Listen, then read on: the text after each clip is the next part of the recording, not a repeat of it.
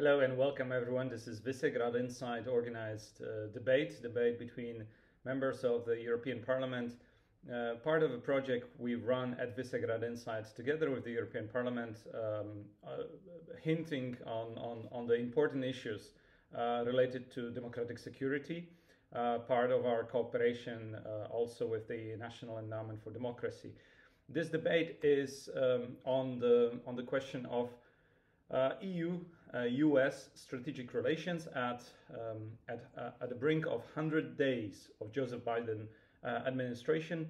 Around that time, usually pundits and analysts focus on the accomplishments and the state of policy development from the administration point of view. We're looking into the state of the European-US transatlantic relations. And we're hosting today a group of fantastic speakers that are Radosław Sikorski, former Minister of Defense, former Minister of Foreign Affairs, and former Speaker of the Parliament of Poland, today presiding the delegation, the European Parliament delegation to US, and other two members of the same delegation, also coming from Central Europe, Katalin Czech, from Hungary, Momentum party, a member of Renew political group, and Vladimír Bilčík, Spolu party from Slovakia, member of the European People's Party, just like Mr. Sikorski. And there is a lot to talk about. We are hosting, and you will see questions in the debate from a group of diplomats, experts, journalists, but also subscribers. People who subscribe to Visegrad Inside are entitled to participate. They are invited to our special events like this one, recorded just yesterday. And throughout the discussion, we will be first allowing our guest speakers to explain their positions or make a picture the state of these relations and the challenges ahead of us, and then we will go in the second half of the meeting into Q&A that, as you will see, is very lively, lots of interesting questions, and 1 hour is not enough. Let me just add at the very beginning also that there are three areas that we wanted to focus, and indeed we did manage. The first area is the area of, you would say, strategy of EU and US relations. We're looking at, when we talk about strategy, we talk about strategic challenges usually, or risks that the strategies are about to mitigate, at least in politics. We're not talking about business strategies here. And in that terms, EU and US for a number of years already have been trying to define who are or trying to name who in fact the rivals are on the global scene. Russia and China came into picture. I mean, Russia has been there for quite some time. China has been rising as a strategic rival, both in the documents, in the narratives, in the political discussion across the Atlantic. And we're going to refer to that. Linked to that are, of course, other security questions or dilemmas. We were speaking exactly on the day when the tensions on the Ukrainian border, Russia-Ukraine border, were very high. And just a couple of hours before the discussion started, there was an announcement from Russia that they are withdrawing their troops from the border to de-escalate the tension. There are also questions of Iran and many others challenges of present day. There are global challenges where Europe and US try to address it strategically. Then the second area that we wanted to touch, and some of the discussions go that way, is on the economy, trade, and the future of green and also technology. The members of the European Parliament that sit on different committees, and they also relate to that, but they are also very important issues. And on the date of the debate, it was the day when Joseph Biden opened the virtual climate summit, with participation of some Central European leaders and very, very bold promises on cutting emissions. We also touched on trade and tax, and also as tax packages are announced, they meet ambitions that are voiced across the EU also on taxing big players, big players in the business that otherwise were somehow were able to avoid taxation in the post-COVID recovery. That is one of the essential points of what the political discussion is about: how to generate revenue for the recovery effort. And finally, and not, I mean, this is last but not least, this is a very important point, especially from the point of view of our efforts and project. This is about the discussion on Central Europe and democratic security of Central Europe. In other words, is Biden administration doing the right thing so far? Is our rumors about him maybe visiting Slovakia instead of other V4 countries, which are bigger but less democratic, according to all indices we have been reading and showing recently, would that be a right move? How US and generally European-US relations are important to Central Europe. So here's the debate. Welcome, and allow me now to start to play the recording. I'm of the view that when politicians don't actively do harm, it's already alleluia, and we should be pleased. So I think the phase of actually undermining and possibly destroying international institutions and the Western community is over, and that's already a good thing. And the first signals from the new administrations are on the whole good, with some caveats. I'm pleased that the NSC has produced a paper which is being analyzed in the EU and compared with a similar strategic EU paper, and I bet you they will coincide to a large extent.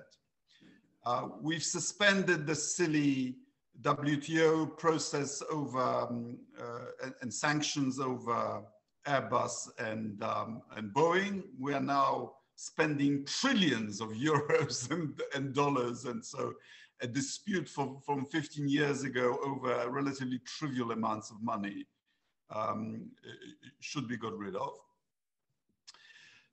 And we have the Biden administration's plans both for domestic investment and for collaboration with the EU, not just on the China file, but also on things like reforming the global taxation regime, which I think is a really welcome development. And today we'll have the climate summit. The speeches to the Munich Security Conference and to the European Council were well received. So I think the ground is laid for a return, not so much to business as usual, but to mainstream American politics of nurturing alliances and building some new ones. I think the Biden administration agrees with the predecessor on China that it's a problem. It will try to deal with it by different methods, more multilaterally, more by constructing an alliance of democracies rather than just unilaterally. And I think here they can count on support. I've been the author of the EPP strategy on China, which has now been unanimously agreed for the first time. And what we say chimes in with what Tony Blinken is saying. We say collaborate where possible, compete where needed, and confront where necessary. Of course, we don't have military assets out in the Far East, and we're not allies of those fellow democracies. The US is, so that'll be a difference there. But I think our challenge is to maintain trade with China while at the same time maintaining our alliance with the United States. It will not be easy. Europe can play a good ally and a moderator of the Sino-American rivalry at the same time. Where I have some doubts is on two decisions. One a decision, one an intuition. The decision to withdraw completely from Afghanistan is risky. I mean, the United States is militarily present in over 100 countries.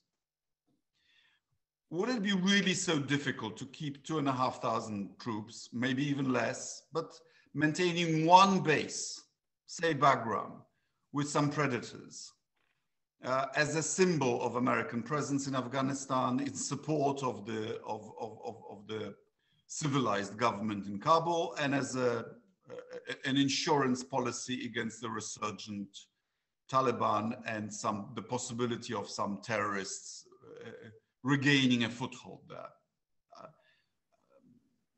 I wonder.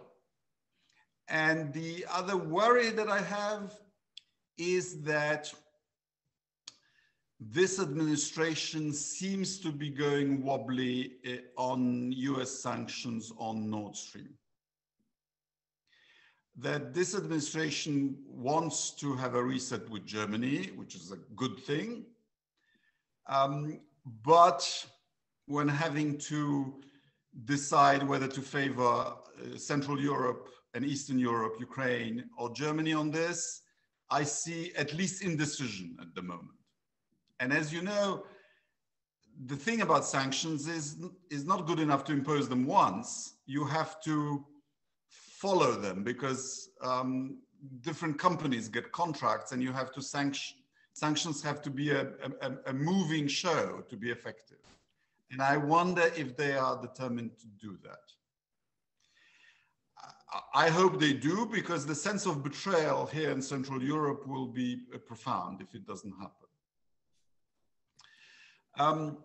And lastly, let me just say that I think Biden will make his China coalition an alliance of democracies. NATO will be promoted more strongly as an alliance of democracies.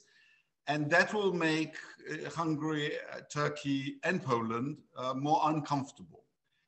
And if I were to advise the Polish government, I would say, well, you need to address your rule of law problems, because quite soon you will not only be on the wrong side of the EU, but also you might find yourself on the offside with the United States. And that's, for a country like Poland, not a comfortable place to be in. So Poland has a particular problem, namely it willfully identified itself as a Trumpist island in Europe, and I'm afraid we will now pay the consequences. Thank you. Thank you. Now that you mentioned this particular aspect, and I'm turning to Katalin Czech from Hungary, of course, I'm sure she will also tell us how Hungary is dealing for quite a much longer time with being, avoided by U.S. administration on the direct, on basically being directly invited or visiting either Hungary or being in direct touch with the administration, which of course relates to the Polish question. But more broadly speaking, how do you see, from the point of view of also sitting, in the European Parliament and the European Union overall, all these questions from the question of state of democracy to these more particular questions, and perhaps you will want to touch anything of the other elements that also relate to new taxation on big tech, which is now being discussed and I guess open on the table, but also you being a doctor yourself, a medical doctor, anything related to COVID policies and response to that. Katalin, floor is yours. Thank you very much, Wojciech, and first of all, many thanks for inviting me at this event. I do believe it's extremely useful to have this conversation, even though in virtual form everything is a bit less fun than in person. I hope we can get to this quite soon. But yes, I think if I want to start with a broad picture, I believe that the last 4 years really taught the world that what happens when the US is not there. When we have a US that follows this isolationist, individualistic path, when the global democratic order does not have a strong ally in the form of a US president that treats their partners rather as his fiefdom compared to equals. What happens when the multilateral order is being rolled back? And at this point, of course, we are at a new beginning, but we Europeans, we really also have to learn from what happened and draw some conclusions to ourselves as well. I very much welcome this new opportunity the Biden administration gives to a strengthened and rebuilt EU-US relationship. However, I do believe that this relationship has to be also based on equality. And the EU, I think, has learned over the course of the last years that we cannot rely solely on the US at so many issues, starting with defense. I suppose when NATO was challenged by President Trump, we Europeans started to take a long, hard look at how we function in that area. And I think that those voices, starting by French President Macron, for instance, who called for a stronger EU in the field of defense, has to keep on being loud and vocal. Because even with a strong and internationally more open US presidency, the EU has to grow up to certain challenges. Because these challenges are there. And frankly, I believe that they were nurtured by certain actions of President Trump. If we are talking about this issue from a Visegrad perspective, for instance, Mr. Sikorski very rightly touched upon this issue at the end of his intervention. We don't have one Trumpist island in Europe, but many. And I would dare to say so that they are not even Trumpist islands, but populistic, autocratic islands. One is my country, Hungary, but there is this illiberal rollback that's been going on in the EU. And this was certainly empowered by a US president who very openly championed thoughts and ideas that would otherwise be incomprehensible from a global leader to say so. And right now, there is this moment of truth coming. For my country's leaders, certainly. We are in a strategic position, and we see that the tensions between the US and Russia, US and China will just continue to rise. And in the transactional world of Trumpist foreign policy, it was perfectly okay for many European leaders, such as Viktor Orban, to do this limbo between the Eastern autocracies and the Western democracies, and acting as a Trojan horse within our alliances, given even the US president did not give too much thought to multilateral organizations such as NATO sometimes. But right now, at one point, they have to choose sides. And it's extremely worrying to witness how much many countries in our region have lost or compromised their pro-European Atlanticist identity that I believe should be at the core of our foreign policy, not only ideologically, because of course I do believe that Hungary and also other regional powers belong to the West, but also because this is a safe place for us to be at. And I'm quite sure that the challenges that is posed to the entire Western alliance by, for instance, the cajoling of Mr. Orban with Chinese and Russian leaders, be it on the Huawei problem, on the 5G infrastructure, be it on the Budapest-Belgrade train line that is built by Chinese loans and basically serves as an extension of the Belt and Road Initiative down to the Piraeus port from the heart of the EU, and also the construction of the new Fudan University campus in Budapest, which, well, many believe that has quite strong national security implications. These won't be unnoticed. And we have to make a reset also in our minds and in our policies, because I think that for our region, this current administration can also be a huge opportunity. Mr. Biden knows this region well. Mr. Blinken knows this region well. And if we choose to act based upon the same principles that Mr. Biden hopes to construct his foreign policy on the principles of the protection of human rights, democracy, anti-corruption, we can be a strong regional ally of a strong US president. And I think this is something also we need to very briefly touch upon. I don't want to talk too much because, well, of course, we need to open the discussion as well.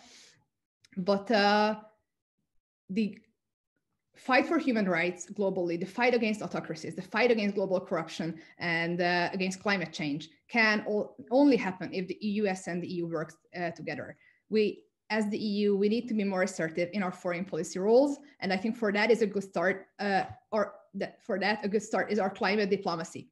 Because we very often do not think much of ourselves as Europeans when it comes to our influence on global issues. But on climate, we are certainly frontrunners. And I very much welcome that many other countries are following our lead.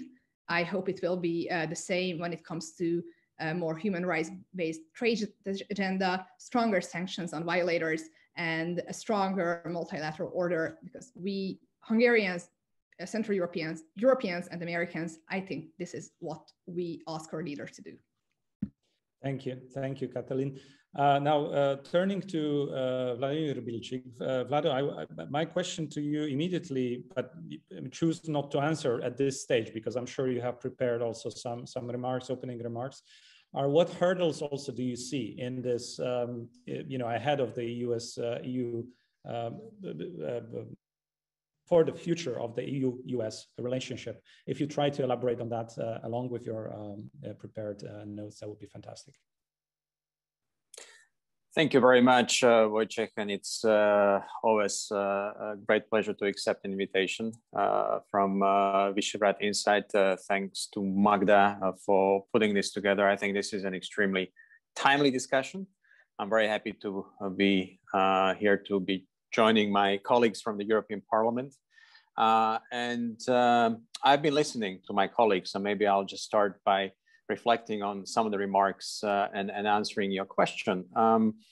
I was intrigued to hear especially Radek's remarks on his recent trip in the US and basically a conclusion that the jury is still out there in terms of how the US is going to treat some of the issues, particularly when it comes to the reset of relations with the EU member states, but also engagement in our neighborhood, including, of course, some of the key issues pertaining to how we deal with Russia. And here is the underlying question, business and geopolitics business and values business and political and security issues.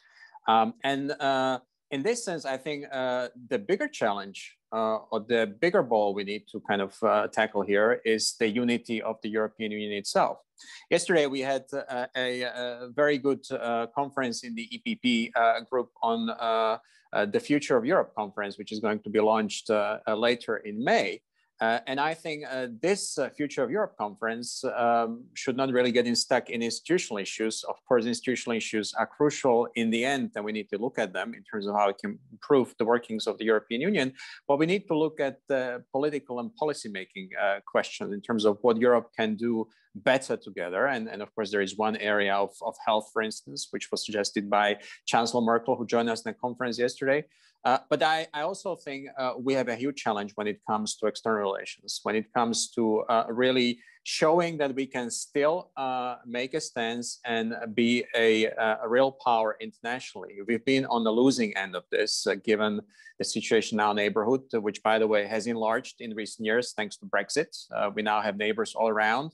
And none of these neighbors may be particularly friendly at different times. So this is a huge challenge. And I think here, if we want to work well together with the United States, we need to be very clear on what is the European policy. And here I'd like to also echo what Radek said. I'm very happy that he authored an excellent paper on China as a starting point for our discussion in terms of how we deal with China, which is no longer just an economic partner and power, but is a huge political and geopolitical and security challenge.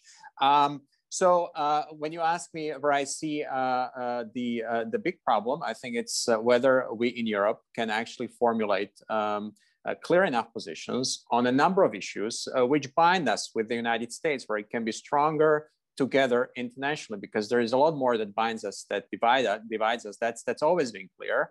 We just couldn't work very well with the Trump administration. We have much better opportunities with the Biden administration. And here, let me just say where I see the opportunities and where I see really also the importance of having a strong common voice in the European Union. One concerns our neighborhood. And in the European Parliament, I'm especially engaged in the Western Balkans as a rapporteur for Serbia and chairing the delegation for Montenegro. And when I look at the neighborhood, particularly at the Western Balkans, we are facing a hybrid warfare when it comes to daily events, daily politics. It's not just the issues in Ukraine, in Belarus. The East is extremely important, but also the Western Balkans. And I think this is where, with the US, we can make a difference. And also in terms of the US Visegrad 4 cooperation, we can try to make a difference. We've promised the Western Balkans the European perspective. It's been a standstill. Things are not moving. There are reasons which have to do with the region, but there are also reasons which have to do with the fact that we in the European Union have just really not taken the opportunity to be a lot more geopolitical, a lot more forthcoming, and a lot braver when it comes to enlargement and the European perspective. We need to do this. Otherwise, we will be taking each day a step back away from more China, more Russia in our backyard. And this is our backyard. This is our European territory, which I think should be a part of the European Union. We are investing heavily in it, economically, financially, and we should be as well politically. And so I think we can really, with the US, work a lot better when it comes to the Pristina-Belgrade or Belgrade-Pristina dialogue, when it comes also to making a real push for reforms in the region and support for the European forces in the region across the Western Balkans. We need at least one or two good stories from the Western Balkans. We're not getting them. We are now discussing what is the European future of Montenegro, which has been the front runner and which has a new government, and of course is under a lot of pressure from China, Russia, and other external forces. So that's one region to focus on as well. I wanted to bring that in the debate, and I think we can also make a difference when it comes to facing Russia. And I think we should really be really clear on this. Next week we'll have a debate in European Parliament on Russia because of Ukraine, because of Navalny, but also because of what's happening in the Czech Republic. And I think we need to stand by our Czech friends, and we need to be really, really clear that what we've learned about the explosion of the arms depot in Vrbětice is an attack by Russia's secret services on a territory of a NATO and an EU member state. And we should really show full solidarity, stand by the Czechs, and be consequential in this. And this should be also our guiding principle when we discuss how to deal with Russia in coming weeks and months, how to deal with Nord Stream. And yes, we have a lot of convincing to do also with respect to our German friends and partners. I know that Germany is very divided on this issue, but I think we can still win this jury and have also perhaps a good tipping balance when it comes to the US approach on Nord Stream and the Eastern neighborhood. And one last point, which I'd like to bring to the debate, because we've already touched on China and some of the global issues such as climate. I also think where we can make a difference with the US, and we need to cooperate a lot more, and this has to do with the essence of democracy and representative democracy, is the online digital space. This has been a huge challenge when it comes to the workings of public debate, democracy. It's been captured by manipulative disinformation, which has also been spread from Russia and China, but also within the European Union, and which consistently undermines public discourse at our democratic institutions, makes people uncertain about also how to face COVID, undermines the vaccination efforts. And we can only do this if we have strong European rules when it comes to the digital online space. We have a chance to do this with the Digital Services Act. But if we are to be globally strong on this, I think we need to work with the US as well. This is not about putting limits on the freedom of speech, but this is about really making some clear joint, ideally global rules, which will make the platforms a lot more responsible for the content that they spread and the speed with which they spread the disinformation. And I think this is, again, one area we should explore a lot more with our American friends. And this is also in the interest of Central Europe, of the Visegrad Four, where some of the regimes we have in our region, particularly in Warsaw and Budapest, benefit greatly from the disinformation campaigns, which are also spread among the population online. Mm-hmm. So this is where I would end it as a kickoff, and I very much look forward to having an exchange on your questions.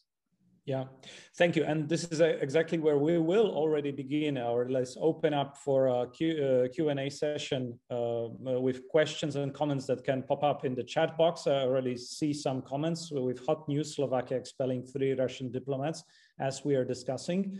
And you can also raise your hand and ask questions. I see already Matthew Bryza, where I will definitely ask Matthew as the first one then.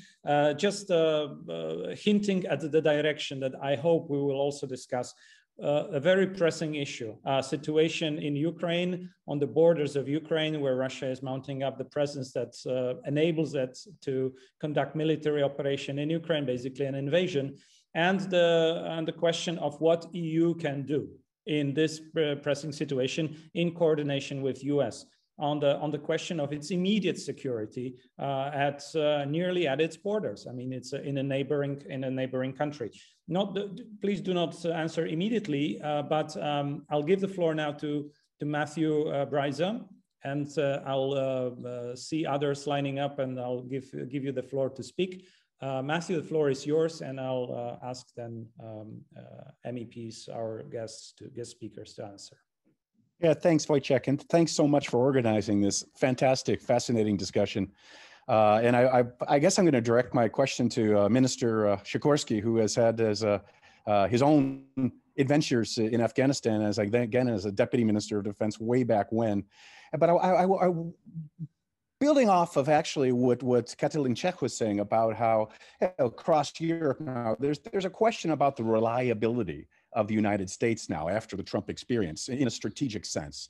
And so how much merit or how much import do you place in what you raised, dear Radek, in the beginning as one of your worries, the US full pullout of Afghanistan? I mean, when you were in Washington, did that feel like it's indicative of like a continued isolationist trend or strategic drift in Washington? Or is the strategic and systematic thinking we all know in Joe Biden, with NATO at the center and being tough on deterring Russia, is that more prevalent in Washington, or is it too early to tell?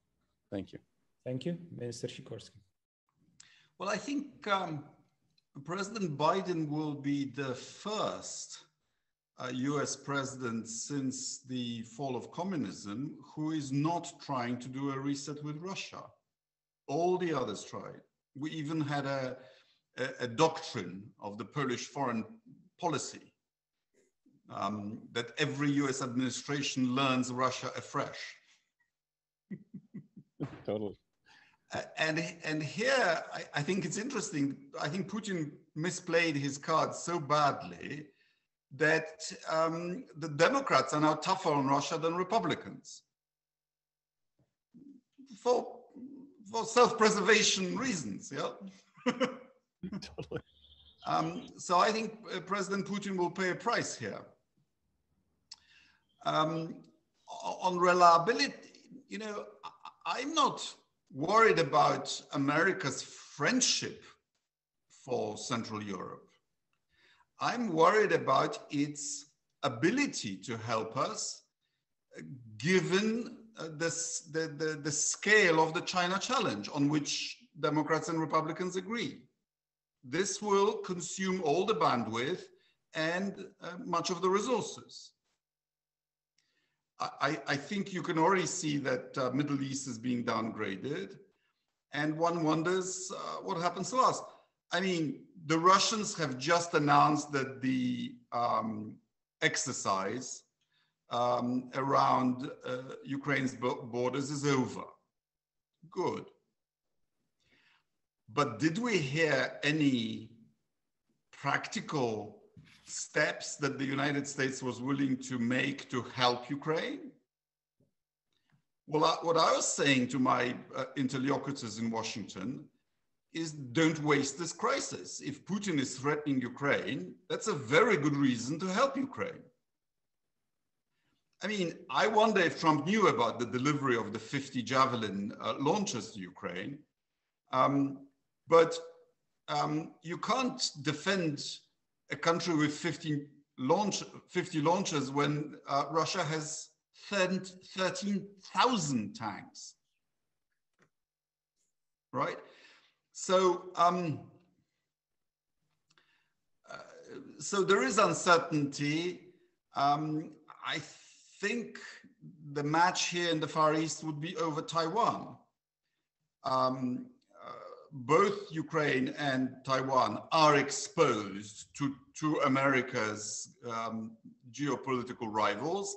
Neither of them is a formal ally.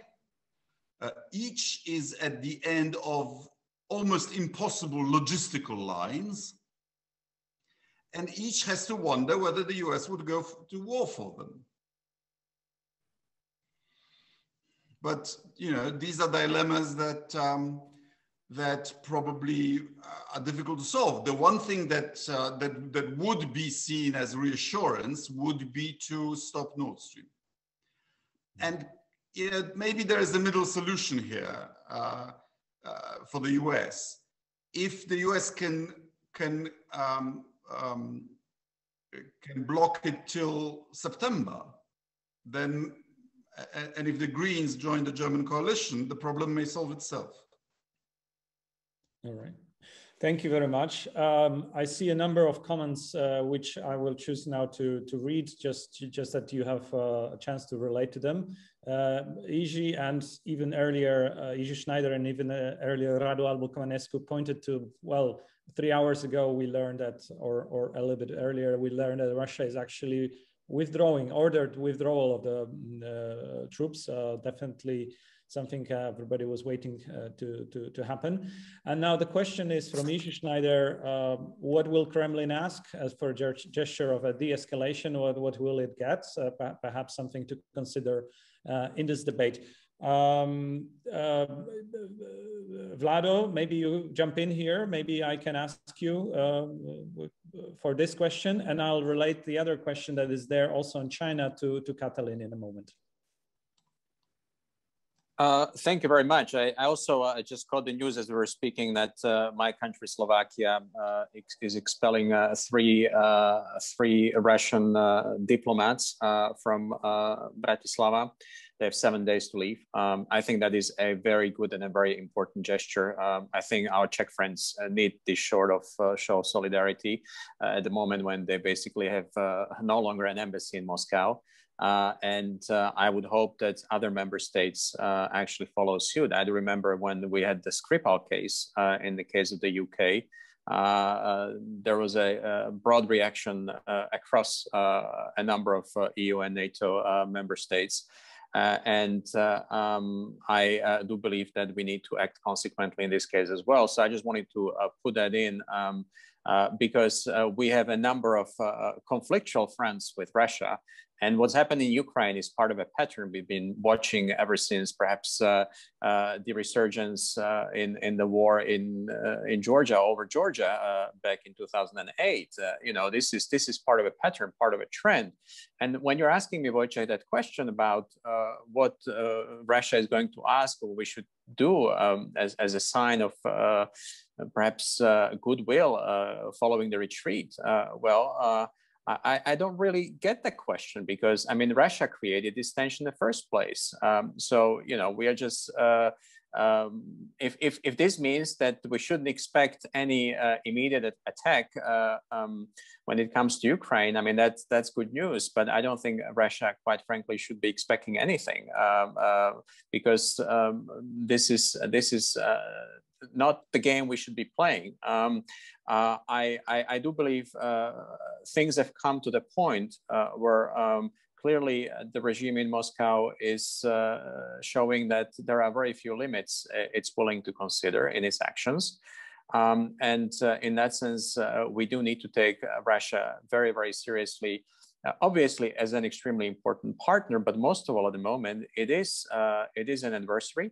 And we need to confront it as such at the level also of European politics. We cannot pretend to be doing business as usual. I agree with Radek Sikorski. Nord Stream 2 is one thing. If we stopped it, that would certainly send a strong message, because politics, finances, and economy it's one business when it comes to Russia.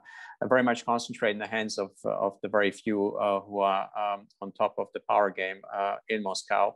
And I think this is what we need to have in mind. You cannot really separate the business that you do with Russia from the politics. So that would be my remark. And I don't really think that there should be some sort of a weakening or any forthcoming gesture at the moment from the EU side, because Russia has created this tension in the first place.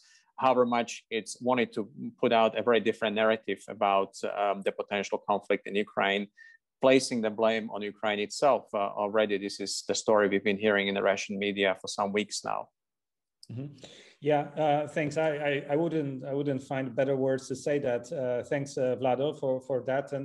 And yes, I think Jiří must be satisfied with this answer too. Also, you know, from a perspective of Czechia now missing at our table, if only we had Czechs, that would be a V4 debate. Truly, that would be even more things to say on what Russia needs to do, right? Rather than what we need to do to give to Russia. Now, Katalin, turning to you on the question by, I hope this is Joseph Quinn's indeed asking this question in the chat box, asking on the divisions within the European Union as a bloc, not only in the region, but also particularly in the region on the question of China and how that is building the dynamics on the US-EU relationship. If I may just highlight here, you remember, of course, the 3 Cs initiative that was immediately initiated in the presence of Donald Trump, and then it was, of course, I would say even hijacked by the opponents of the European integration within particular countries of Central Europe. But wouldn't it make sense to use all possible means, including such platforms, which were designed to oppose Chinese interests in the region, to put them on the agenda of Europe and make them European Union platforms in order to advance further and to combine strategic interests with US somehow? What do you think? Well, first of all, I agree with what you said. I think we should definitely use these platforms and look into other avenues where we can improve these kind of policies. But on the general question that was not posed by Joseph Quinn, if I see it in the chat, it was somebody else who is not Joseph Quinn.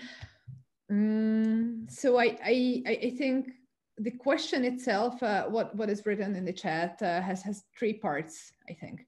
It's about the public attitudes on China, on Russia, and on the US. And the original question was asked in the context of Hungary. So let me just start by that, and I will link to other points. So first of all, I looked up past numbers, and unfortunately, this change in the approval of the US is very clearly linked to the presidency of Mr. Trump. Before that, during the Obama era, these numbers regarding the favorability of the US as a strategic partner were much higher. Also, the approval rating of Mr. Obama was much higher compared to what Mr. Trump managed to deliver. So first of all, I would think that a change of leadership, a different kind of policy making, a less erratic behavior from the US president, and a more openness for issues that matter to our region will certainly help. Stability, reliability, and well, less Twitter antics. This probably helps. But I wouldn't tie this issue very directly to China or Russia as it stands. I think China in general had quite a successful move in our region with certain parts of the Belt and Road Initiative, because if you ask an average Hungarian person that what comes to their mind when you think China, they will probably say something about cheap small stores that are open until long and which sell like, good products and maybe, Chinese food. So right now in the discourse, unfortunately, we just still don't talk about the geopolitical challenge, the human rights issues as much to penetrate the general discourse, and where the average citizen would be reminded that a partnership with China is not only about, being able to buy cheaper clothes, but actually on the fact that these clothes were produced by the stain of the blood of laborers in the Xinjiang region, that they would probably, not be so eager to wear if they would know about it. So I think awareness raising and a clearer confrontation on both geopolitical and also human rights grounds with China from the EU and also from national leaders will certainly need to happen. Russia is, I think, a bit different. I think Russia's approval in our region is mixed, at least due to historic ties. But how to bring the public on both sides for a paradigm shift towards China, I think awareness raising for sure, but also smart policy making. We are recently adopted parts of a due diligence framework, which will also be expanded in the future. And I think that we have to be very, very vocal on how we protect our strategic infrastructures from an unreliable partner. And why do we do that? Why is it important? Why is, for instance, 5G is not only a matter of, who is the cheapest, but also a part of who is the safest. We also have to ask this question publicly, that if Ericsson can build a 5G system in Vietnam, then probably Ericsson will be capable of building a 5G system in Europe as well. So supposing these questions very clearly for the public so that they know about the dilemma, and also be much more forthcoming with the sanctions framework that we can use, and explain to the public that why do we do that. And let me just say that for this, the unanimity that still has to be upheld is clearly not helping. Recently, the Hungarian side vetoed, for instance, the statement on the new Hong Kong legislation, probably linked to certain close ties to China. So we have to be stronger, but also we have to be more clear towards the public that why do we do that? And this is probably something that will be able to change people's minds, because let's face it, the real challenge is not really about perceptions, but it's rather whether we want to be on the side of the autocracies or in democracies. Do we want to partner with our transatlantic allies, or venture into more difficult waters at our strategic areas as well, with partners that we should not necessarily rely on? And this has to be translated in a way that the public also finds it finds it close to their lives. But this link has to be made, and this was not made yet, I think. All right. Thank you. Thank you very much for your answer here. Now, we might have time for just one or maximum two questions. Ricardo Silvestre signaling he's asking a question now. So from across the continent, Portugal, right? Ricardo. Thank you, Wojciech. Thank you so much for doing this, and thanks for taking the question. I'm going to piggyback on Vladimír was saying, and I'm very interested about this 100 days of Biden-Harris administration, because we saw during the Trump administration a push regarding digital, the digital realm. Like, for example, we saw antitrust laws by the Attorney General Bill Barr. We saw senators from the Republican side asking for the end of liability shield. For example, there's this is still ongoing process on the courts regarding the Attorney General in New York trying to regulate digital platforms regarding speech and regarding threats to democracy. So in your opinion, in the three of you, do you see this scaling back a little bit in the United States, and maybe Europe can take a little bit of the lead in here? Or do you think that this pressure will continue to grow? Thank you.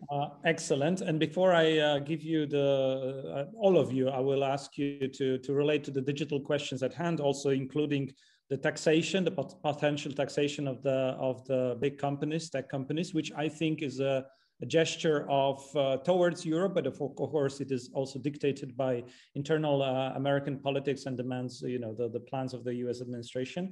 Let me just refer to additional questions that we may not be able to answer, but still, there is Michał Korakowski asking on Biden administration continuation of Trump administration initiatives to operationalize DFC, to a tool to balance China's influence in finance. And there is also a question from Ray Wojciech, who is not Joseph Quinn. He's questioning about the U.S. military focus on China. He writes, the US will be more focused on China, but not abandoning Europe, of course, not adding large numbers of troops or amounts of capabilities either. How does Europe strengthen its defense pillar? How does it, builds up its own response to security threats? I couldn't imagine a better person to begin now than Vlado. I'll let you, Mr. Sikorski, to conclude the whole panel discussion then, addressing also all of this. Vlado, you've been also touching base on some of these questions in your career. Thank you very much. I'll, for the sake of brevity and clarity, I'll stick just to the digital question because that was directed right at me. Look, I do believe that one of the key issues for this European Parliament, for this European Commission, is to really agree on rules when it comes to the digital giants, the online platforms. We have important political and legislative proposals in the pipeline in the European Union, softer ones such as European Democracy Action Plan, and harder ones such as Digital Services Act and Digital Market Act. These are already heavily discussed. We've actually had a very good conversation on these issues also with some of our colleagues across the Atlantic. And I'm convinced that we cannot have legislation on the social platforms built around a single, even a larger member state in Europe. We need to have a joint European approach. That's also going to be to a benefit of us in Central Europe, particularly the smaller but also medium-sized countries. I think this is absolutely necessary. And I do believe as Europe agrees on these rules could become a real platform for discussing some of the global rules which we have when it comes to dealing with digital space. I mean, digital revolution has been one of the biggest changes we faced, and it's brought some very very positive consequences in terms of the exchange of information, but it's also brought some detrimental consequences, let's face it, for the way our politics is organized. I mean, we saw it live in the US, what happened in the Capitol.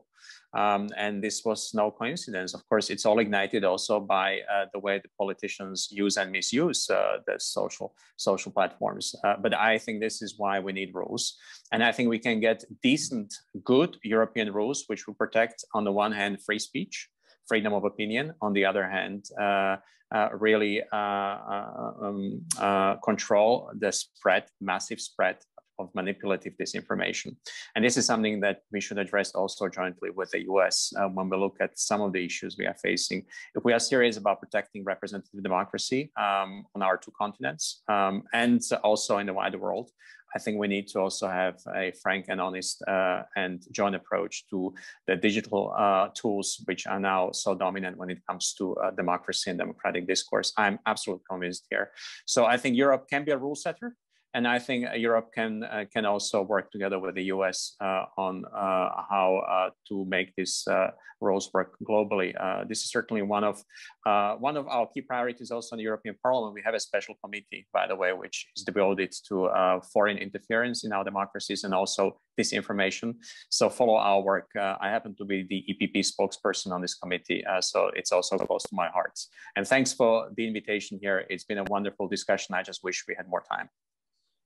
Yes, we should have more time, but since we began 3 minutes past, there's still time exactly for the basically closing remarks and answers to any of the questions that remain.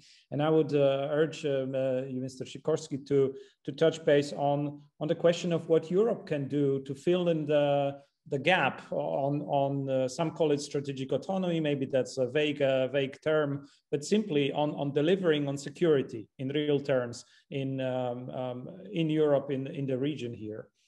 What do you think you also in the European Parliament can do or are working on in that regard to be a real partner to the US? First of all, let me agree with Vladimír that we need to become the global rule setter in cyber, and we can. Or put it differently, we are the only ones who have a chance. China is not going to do it, Russia is not going to do it, and the US Congress is captured.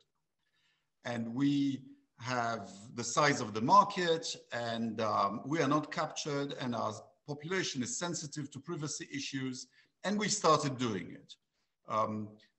There is regulation on AI, there is the Commission paper on digital services, but we need to do far, far more. And on this, we could be a very valuable partner of the US vis-a-vis China. Secondly, I think taxing tech, taxing goes beyond tech, of course. Companies should pay some tax somewhere.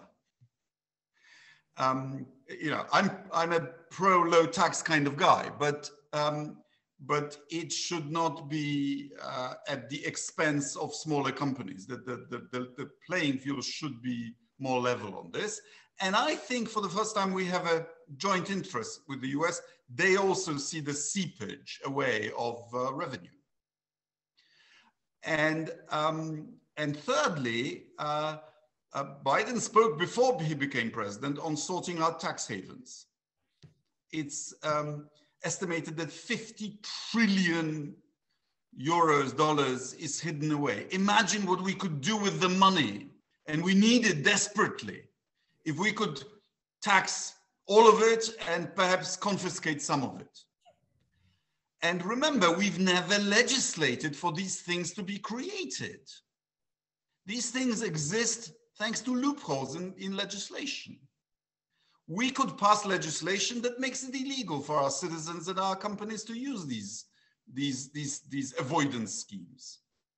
We can do this, and this would be a very good thing.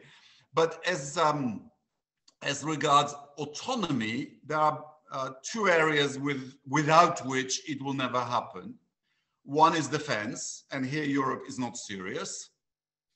We've started a defense budget, but it was supposed to be 13 billion.